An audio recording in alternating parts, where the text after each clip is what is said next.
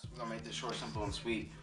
Kind of a little bit rushing on time, but Special Forces dropped today, Velvet Brown. I don't think there's any reviews on this shoe yet, but this is gonna be the first one, hopefully.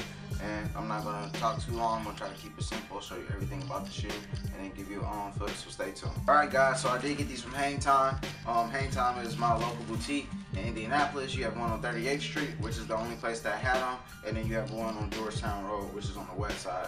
So shout out to Hang Time for getting these today.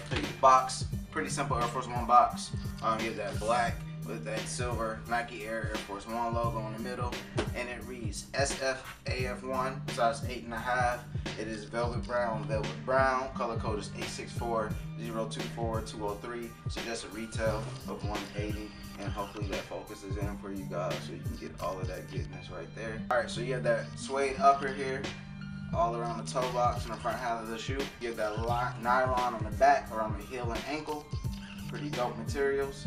You got that paracord strap right there. Your other strap as well. Brown laces, brown tongue. I mean, up here on the Nike patch, sorry, the Nike patch up here is velvet brown also. But if you unbuckle it, it opens up to a pocket, which is another cool detail about that shoe that most people don't know.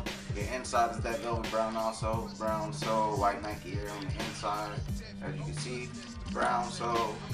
Like I said, $180. They didn't even charge me tax, which is pretty player, pretty dope. That's pretty much it on this shoe.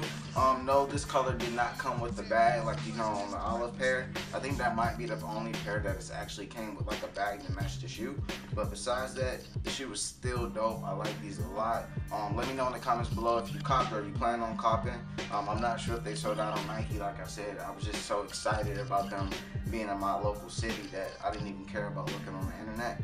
But let me know what you think about these in the comments below. Please comment, rate, subscribe, like, and share. Thank you all for watching. Like I said, I think this is probably the first video on YouTube over these. So if you want to stay tuned, there will be an on foot as well.